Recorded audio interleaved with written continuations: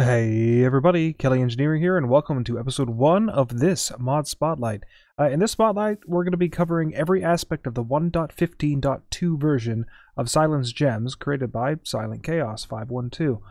Full disclosure, this mod is not in a release state for 1.15, but I wanted to go over it anyway as a setup to set up a baseline for future updates. As updates for this mod comes out, I'll be making a new video to go with it, explaining what's changed, what's been improved. I'm starting these spotlights with the following versions as seen on the screen. I'll put them up. I'll also, of course, put it in the description as well. I've been wanting to do this spotlight for a while now. Silence has, frankly, a ridiculous amount of items and mechanics, and it can be a bit daunting at first. I personally love Silence because you actually have to think about what you're doing when you're creating new items, and the 1.15.2 versions have a particular emphasis on exploration. Last thing, I'll be treating Silence Gems and gear separately. I have a separate spotlight for Silent Gear and Silence mechanisms lined up to go over those mechanics. However, if I were to combine them here, it would just add to the confusion. Long story short, gear and mechanisms rely on Silence Gems as a baseline. It needs to be installed for the others to work properly.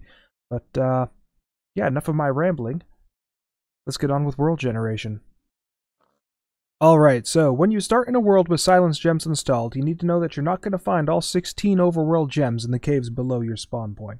Silence Gems will only spawn a set amount of gems in any given biome. When a new world is created, the mod decides what gems will appear and in what biome they'll appear in based on what you've entered into the configs.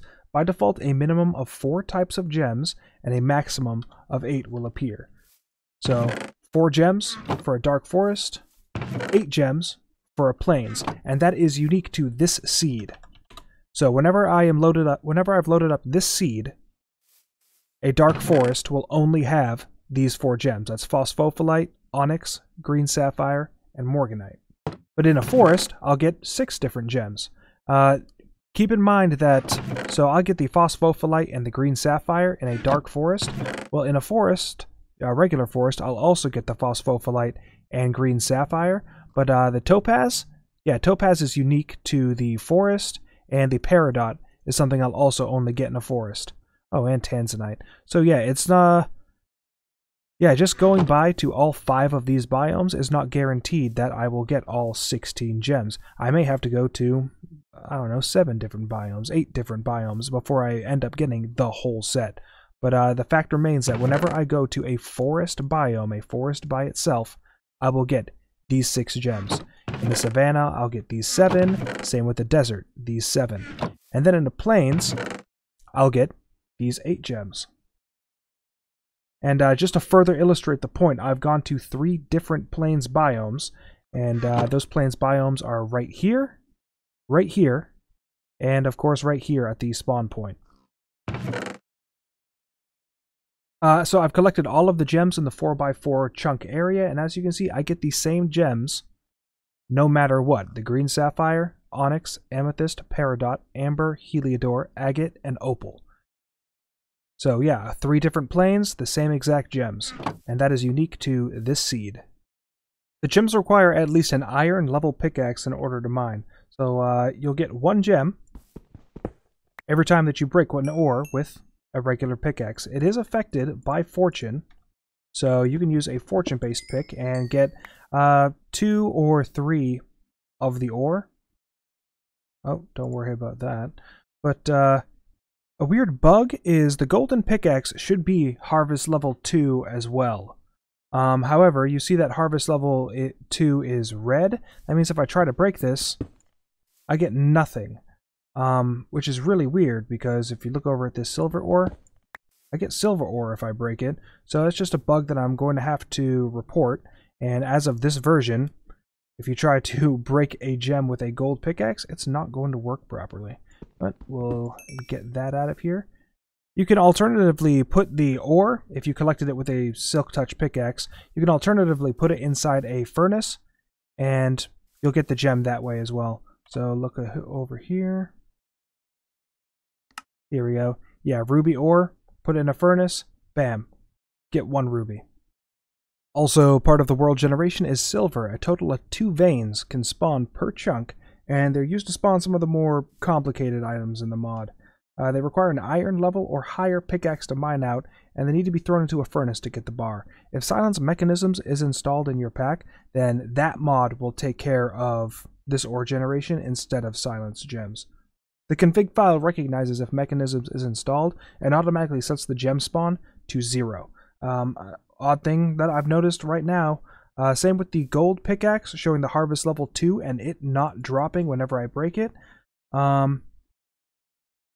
Yeah, harvest level 2 is also red on the silver ore, but if I break it, it gives me the ore. So yeah, it's a really weird bug, and I'm going to include that in my bug report in regards to harvest levels and breaking. Lastly, for ore generation is Chaos Ore, the single most important item for progression in this mod. Chaos Gems are needed to build all helpful items and tools. This is especially prevalent in Silent Gear, where Chaos Iron is needed for tool upgrades, but I'll get into that in that separate mod spotlight. It can spawn between 1 and 2 veins per chunk, and this can of course be edited in the configs, but a vein is pretty large to begin with, and there really shouldn't be any need to. For reference, looking over here, out of everything that I have spawned out, or mined out rather, with the RF Tools Builder, this is how much Chaos Ore that I've gotten. And yeah, throw it into a furnace, or you can break it with a pickaxe, and you'll get that gem. Alternatively, use the, there we go. Alternatively, use a Silk Touch pickaxe, throw it into a furnace, and you'll get 1 gem. So, yeah, there's that. Basically, if you see Chaos Ore, get it. Don't wait. You'll find that you will never have enough Chaos Crystals when you're playing with Silence Gems. Mainly because, where is the Chaos Iron? Here we go, Chaos Dust. So Chaos Dust makes the unfired Chaos Iron ingot, and that is used to make your supercharger, token enchanter, all of the essentially end game stuff that you're going to need. These block of Chaos Irons is going to be needed for your supercharger. Yeah, if you see the Chaos Ore, get it. Additionally, there are Geodes. Geodes are largest clumps of hardened stone, hardened netherrack, or hardened endstone that hide gems of their respective dimensions inside them. Whenever you're spelunking, you have a rare chance of finding one of these geodes, and if you don't have the means to survive the end or the nether, then they're an excellent way to get gems from those areas. So here we have all of the spoils of the areas I mined out before the episode started. As you can see, the nether geode seems to be the most common, followed by the endstone, and then lastly, the overworld geode, the hardened stone. The hardened stone geode being the rarest honestly makes sense because you're going to find the overworld gems regardless. One good thing about them, though, is I harvested this specific hardened geode from a plains biome. So you can't get, looking at the plains gems, these are the only ones that you can get from the plains by default in this seed. But a hardened geode gave me the opportunity to get aquamarine, gave me the opportunity to get topaz, sapphire. These are not stuff that I can normally get in a plains biome, so I got really lucky and found gems that I can't normally find in this biome just while I was spelunking. Alternatively, down here, this is a nether geode that was also in the area. So I'm going to switch back to survival mode, and I'm going to try to break this hardened netherrack. You see it's going pretty slow, roughly about the same speed as obsidian. It's also the same hardness as obsidian, so you can use them as defense blocks as well. But once you break through the first 1 or 2 layers, yeah, and it's always 1 or 2 layers before you actually get to the gems inside. There we go. So once you break through, you have the nether gems. And like I said before, if you can't actually survive in the nether and you're pretty early game, but you have a diamond pickaxe, then you have a means of making nether-rated tools if Silent Gear is installed. So yeah, don't pass up the opportunity to break open one of these geodes. Sometimes you can get lucky and find a geode on the surface. This one was extra lucky because after breaking the dirt, it revealed the geode without having to break the hardened stone, or the hardened netherrack in this case. A little tidbit about ore generation. When ore generation is happening, it looks for stone and stone-related items, so andesite, diorite, and replaces it with the designated ore randomly. It does not, however, look at dirt as an item to replace. So if you see a geode sticking out of the dirt, you can safely get all of the gems inside without any problems. No hardened stone can appear, since ore generation doesn't know how to replace dirt with it. So yeah, just keep that in mind if you find a geode on the surface. Also scattered around the world are flowers called Glowroses. There are 16 total in the overworld, one named after each ore. In previous versions, these Glowroses gave you one of vanilla Minecraft's associated dyes. This is no longer the case. Glowroses exist to provide light. That's it. It's a way to get around torch spam. By themselves, they provide a light level of 10. I'm going to turn on F3 right now. So client light, 7 block. Oh wow, it is not providing a light level of 10. It's providing 7. By default, they should only be providing 10. That is weird.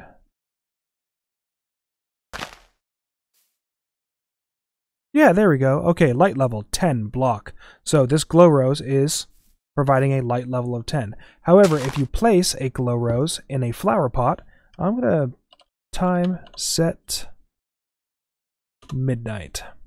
So see, it is dark around here right now, but if I provide a Glowrose to a flower pot and I stand on top of it again, you see that I have a 15 light level in this area now.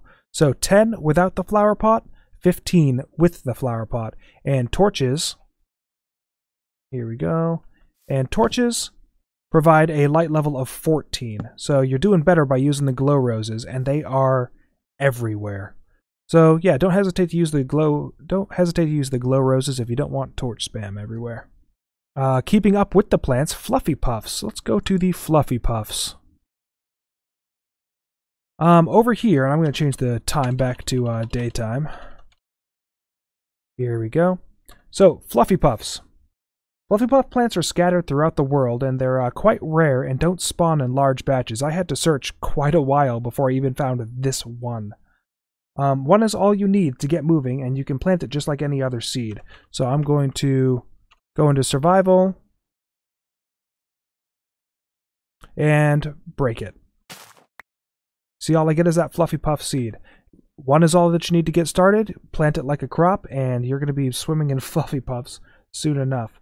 In older versions, you could just break the grass, and you had a chance of getting the Fluffy Puff seeds. That is no longer the case. All you're going to get is the regular seeds from breaking the grass.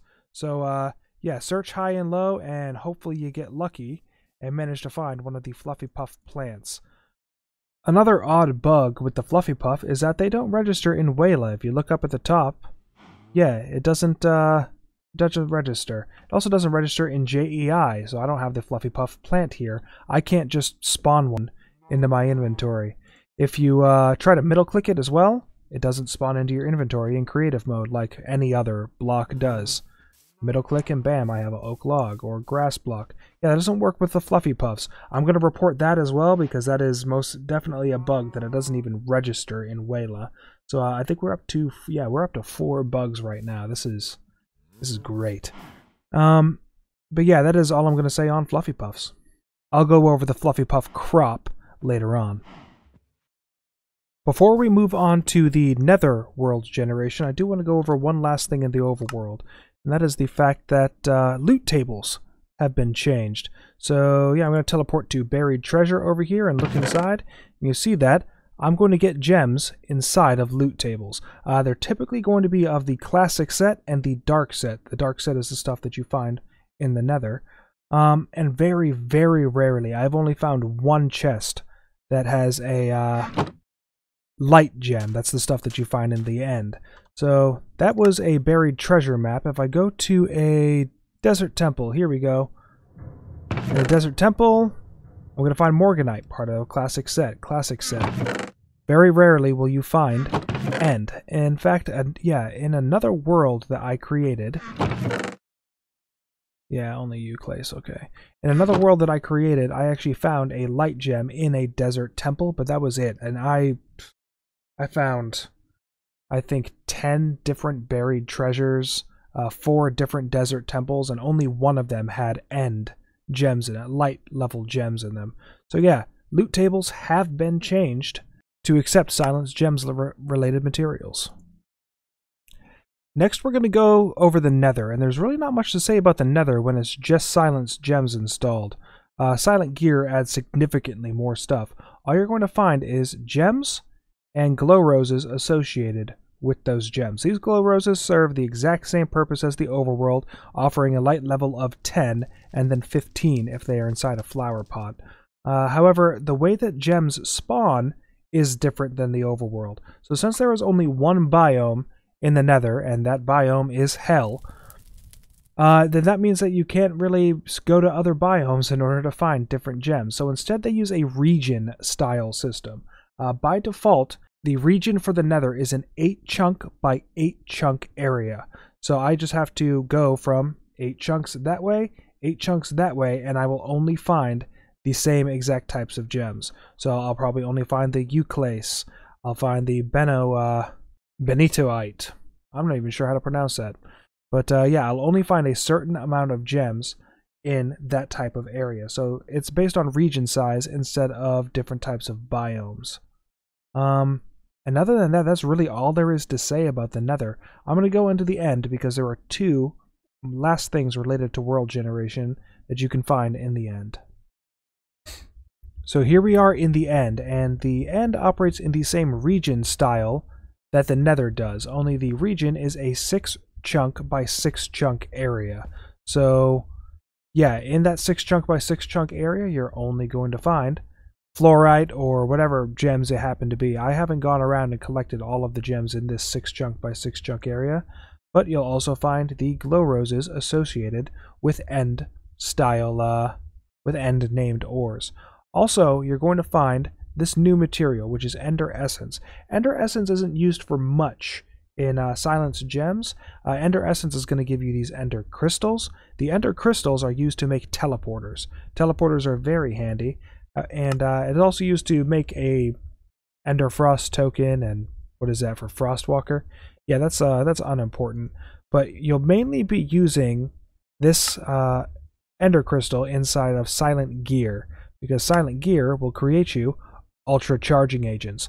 Ultra charging agents, you're going to need a lot of them if you want to, pardon me, you're going to need a lot of them if you want to supercharge your Silent Gear items. And for that, you're going to need a lot of Ender Essence ore. You need a diamond level or higher pickaxe in order to mine it out. And yeah, that's really all there is to say about that. The last thing is there is a new mob that spawns inside the end. And here it is, right here. This Ender Slime will drop a... There we go. Well, of course it didn't drop any. But Ender Slime will drop a different type of slime for you. Here we go, Ender Slime Ball. So Ender Slime Balls are also needed for token enchanting. And they used to be used for more, and they probably will be used for more as more updates to the mod come out. But yeah, you're going to need these Ender Slime Crystals in order to do the Ultra Transmutation. And Ultra Transmutation is it's very useful if you just need one more or a couple more different types of gems. But more on that when we get to it. So yeah, Ender Slimes. They spawn, kill them, collect the Ender Slime Ball, and yeah, there we go. And that is all that I have to say on world generation. I am going to break these up into more succinct episodes because, yeah, my mod spotlights in the past have been like an hour long or 45 to 50 minutes long, so I don't want that. I'm only going to go over one aspect of the mod in each episode, and then I'm just going to, no matter how short it is, it's only going to be one aspect. This one was world generation, and in the next one I'm actually going to go over the the gems themselves, what those gems are used for, and the associated building blocks that those gems can create. But I am Kelly Engineering. Hope that you enjoyed this episode, and I will see you in the next one. Bye-bye.